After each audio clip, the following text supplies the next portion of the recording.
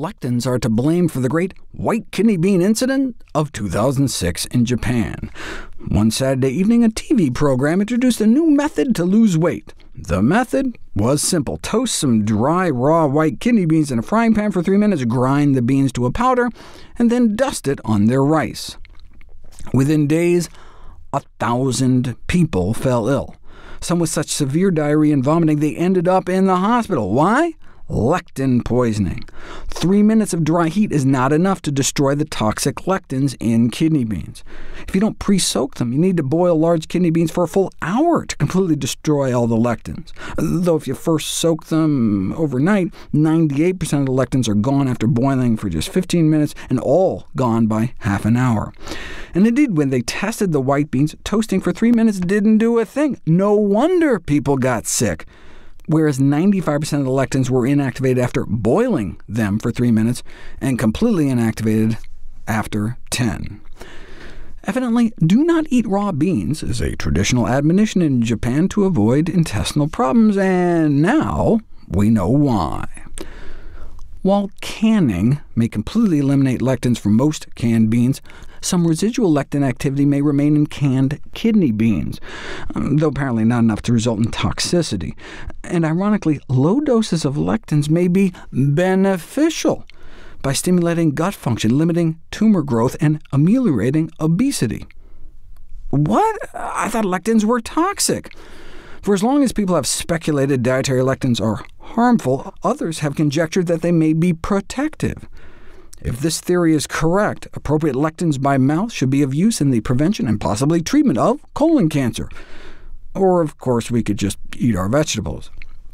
Interest in the purported anti-tumor effect of plant lectins started with the discovery in 1963 that lectins could distinguish between cancer cells and normal cells.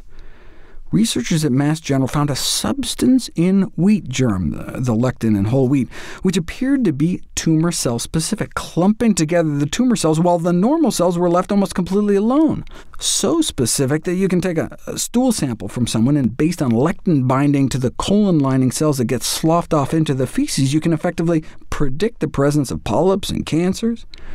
And subsequently, it was discovered that lectins couldn't just distinguish between the two, but extinguish the cancer cells, while largely leaving the normal cells alone.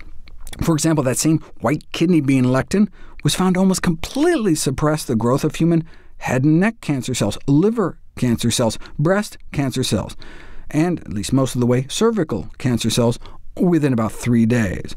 But this was in a Petri dish. That's largely the basis of the evidence for the anti-tumor activity of plant lectins, these Petri dish studies. How do we even know that dietary lectins are absorbed into the body?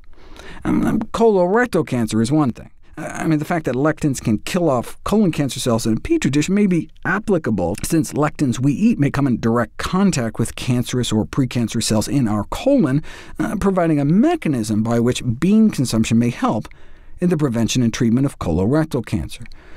Or even more exciting, the potential for effectively rehabilitating cancer cells. The loss of differentiation and invasion are the hallmarks of malignant tissues, meaning that when a normal cell transforms into a cancer cell, it tends to lose its specialized function. Breast cancer cells become less breast-like, colon cancer cells become less colon-like, and what these researchers showed for the first time is that the lectin in fava beans could take colon cancer cells and turn them back into looking more like normal cells. Here's the before picture, cancer cells just growing in amorphous clumps. But then here's those same cancer cells after 2 weeks exposed to the fava bean lectins. The cells have started to go back to growing glandular structures like normal colon tissue. Therefore, dietary lectins, or putting them on a pill or something, may slow the progression of colon cancers, potentially helping to explain why dietary consumption of beans, split peas, chickpeas, and lentils, appears to reduce the risk of colorectal cancer based on 14 studies involving nearly 2 million participants. OK, but what about cancers outside the digestive tract? Although lectin-containing foods like beans and whole grains are frequently consumed cooked or otherwise processed, these treatments may not always completely inactivate the lectins. For example, lectins have been detected in roasted peanuts. Peanuts are legumes, and we don't tend to eat them boiled, but just roasted or even raw. Yeah, but are we able to absorb the lectins into our system? Yes. Within an hour of consumption of raw roasted peanuts, you can detect the peanut lectin in the bloodstream of most people. Same thing with tomatoes. Some of the non-toxic lectin in tomatoes also makes it down into our gut and into our blood. The wheat lectin, known as WGA, the wheat germ agglutinin, doesn't seem to make it into our bloodstream, though, even after apparently eating the equivalent of more than 80 slices of bread's worth of wheat germ. And if you ate something like pasta, the boiling might wipe out the lectin in the first place anyway. In terms of phytochemicals in the fight against cancer, lectins are able to resist digestion, resulting in high bioavailability, potentially allowing the cellular mechanisms of the host to utilize the full potential of the quote-unquote dramatic anti-cancer benefits lectins have to offer. But these dramatic benefits have yet to be demonstrated in people.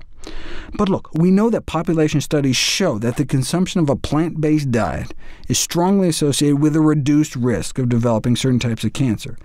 Now, they could just be eating fewer carcinogens, but plants do have all those active components that do seem to protect against the initiation, promotion, and progression of cancer. And so maybe lectins are one of those protective compounds.